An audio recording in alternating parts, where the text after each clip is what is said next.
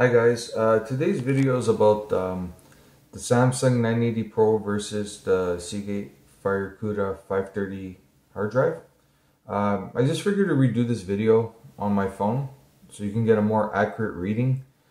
This guy here did his video off his phone. As you could see, these are the results on the Samsung 980 Pro. Okay, he was trying to make it faster by putting in latest firmwares and all that kind of stuff.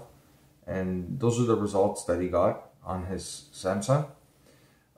Just to show you, out of the box, Seagate posts that you can get write speeds up to 7,000 megabytes per second and read speeds up to 7,000 megabytes per second.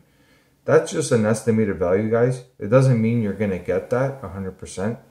So just to let you guys know, whenever you guys are buying products, it doesn't mean that you're going to get the exact amount.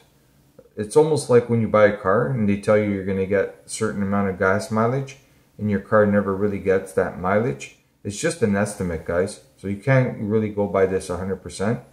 But just to let you guys know, my drive did pretty well actually, considering what it says on the box. But this is the Samsung. So I'm going to do the test right now on mine, which is a Seagate. And just to show you guys that it's a true performer out of the box. The reads are actually a little bit higher than what it says on the box. See, over 7,000. The box says up to 7,000.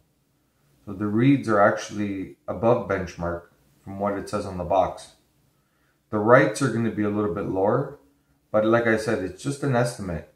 It doesn't mean that you're going to get exactly 7,000 megabytes per second when you're buying these products. So just so you guys know, it did very well. And I'm doing this with the phone because it's a more accurate test versus streaming and doing the test. So it's going to be a little bit different.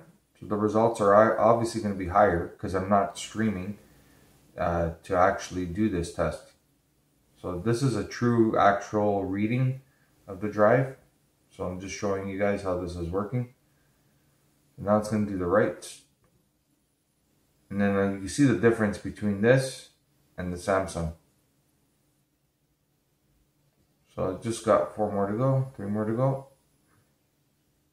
So like I said, the writes was a little bit on the lower side versus 7,000, but it's fine. It's acceptable. You can't expect it to be exact. Nothing's exact. Like I said, when you go buy a car and the dealer tells you you're going to have certain miles per gallon, you never get that same miles per gallon. So it's always going to be the worse mileage than what they tell you. But that's actually pretty impressive so far. These numbers are pretty good. Okay. This is a Seagate 530 Firecuda. That's it. And look at the difference. Look at the Samsung 980 Pro and look at the Seagate. So if the Seagate is a little bit more expensive, guys, well, it's worth it. You do get what you pay for, as you could see. Anyways, guys, hopefully you guys enjoyed the video and have a good day.